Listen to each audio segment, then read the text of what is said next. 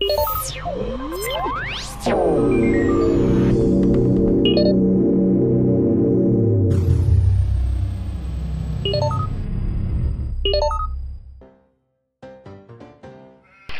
morning, soldiers, and welcome to the beautiful 16th day of February 2008, and welcome to Earth Sanctuary World Nature Centre. It's about 7 in the morning, and I've spent after the day shift yesterday, I came back, and it's a nice time to start tidying up the sanctuary in preparation for a great year of human activity.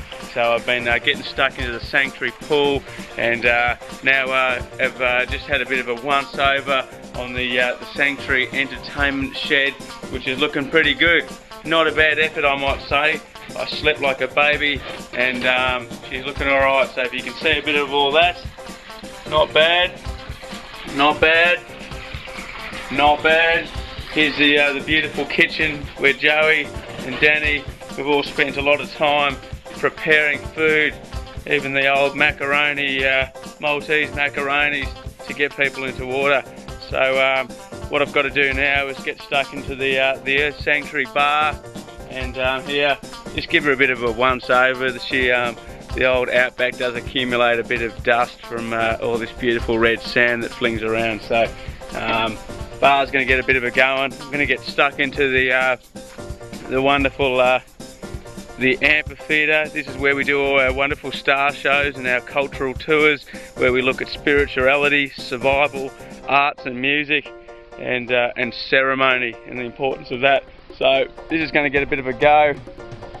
This awesome little fireplace here is where all the SFYC Galactic Federation team have spent many nights in discussion about the galaxy, extraterrestrial civilizations and survival on this planet Earth.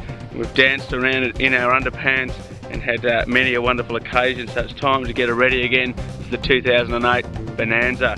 So she's looking good, going to get that fireplace going, and over here give her a bit of a once over, clean up the Enviroloo toilet, and give her a bit of a raking all around, and then we're going to get inside later on today and do a little bit of editing. So apart from that, we've got some news to do from around the world, see what's going on. I've already heard Afghanistan is under some serious threat from cold weather. It's really affecting the human populations there. It's stifling the farming and making things very difficult. So we're going to check that out later on. China's also going through a bit of a struggle in its bulge to drive its economy, and it's having to go and really seriously consider going green if it is to survive in any which way. So what a wonderful time of choice. Alright guys, good morning to you. Welcome to Earth Sanctuary, and we'll see you in a few moments. We've got some work to do. Woohoo! It's Saturday. Woohoo!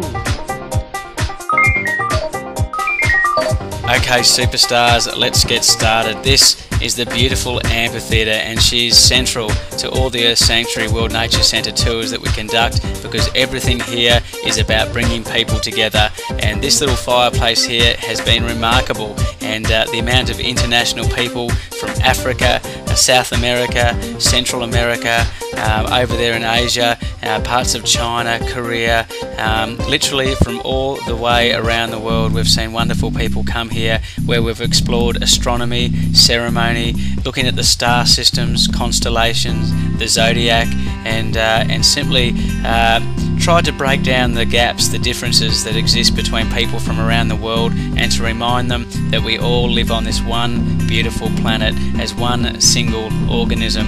And central to all our tours that we conduct here is the reminder that we are one, we live on one planet, and the decisions that we make all affect each other. And this is essential. This is the very workings of Earth Sanctuary World Nature Centre, and that's why people who have come here have felt so warmed and enriched as a result of the experience. And have a look at this. This is our star bar. What a view that is. She's just a beauty. And this venue here is a licensed bar and restaurant, and we pretty much set that up purely to make it easier for people and more accommodating to cater for all people and all walks of life, and it's certainly been that case. and we attract school groups to Earth Sanctuary. We get tours from overseas that book the centre out, and we also now get a lot of functions where all the different gatherings and groups that we have from the community and around Australia, for that matter, come here to take part in the beautiful settings of Earth Sanctuary.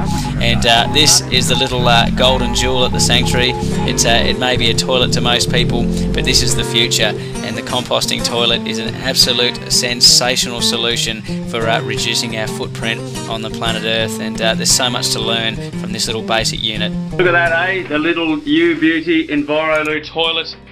She's never looked so good, and there's nothing better than saving 50 litres per person per day if you can get this little baby, this composting water-free toilet, legal in your neck of the woods.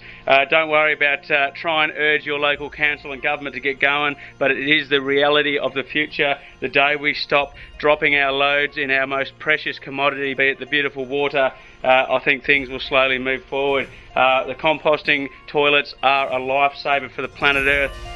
Oh, just being here makes me reflect on all the wonderful thousands of people that have come to Earth Sanctuary World Nature Centre to enjoy the wonderful ceremonies and star tours, and this is the gateway to the amphitheatre where people can celebrate, get together and revisit the Earth.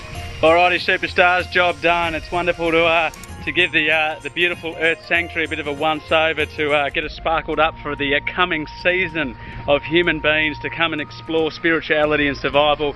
The pool's looking lovely, the E-shed, have a look at this.